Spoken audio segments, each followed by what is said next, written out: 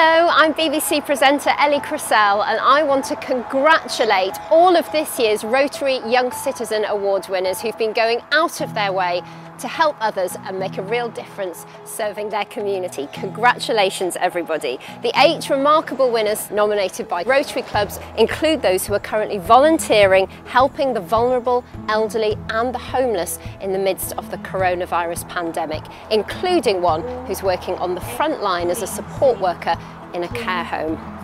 This year's awards include the first ever Rotary Young Citizen Sporting Hero Award, and the winner is 14-year-old Will Sears, nominated by Christchurch Rotary. Congratulations, Will.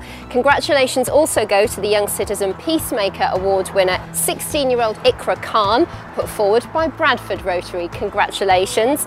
And well done to all the other fantastic Rotary winners, the 47 community-minded students in the Queen Elizabeth Sixth Form Interact Club, nominated by Darlington Rotary. Hi everyone, good morning. 16-year-old Hannah Chowdhury, nominated by Redbridge Rotary.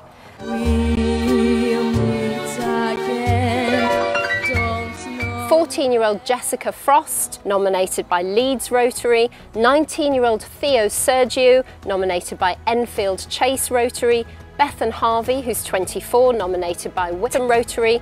And finally, 21-year-old Luke Millington, nominated by Telford Centre Rotary Club. You can find out more about all these amazing winners and past winners too by having a look at the Rotary website. That address is rotarygbi.org.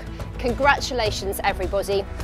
Obviously this year it was such a disappointment not to be able to meet you, congratulate you in person, hear your wonderful stories, chat to you, ask you questions and have you have lots and lots of applause from everybody watching. But this is the situation that we're in with coronavirus, and we look forward to meeting you hopefully next year and hearing from another lot of wonderful Young Citizen Award winners. In the meantime, keep doing what you're doing, stay safe and congratulations.